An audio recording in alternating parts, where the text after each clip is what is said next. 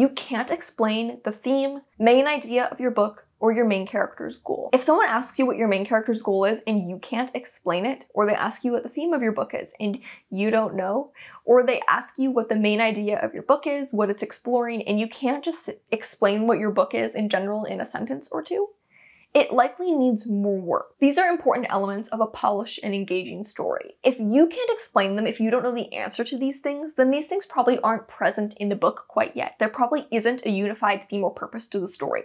Your main character probably doesn't have a clear goal that is propelling the story.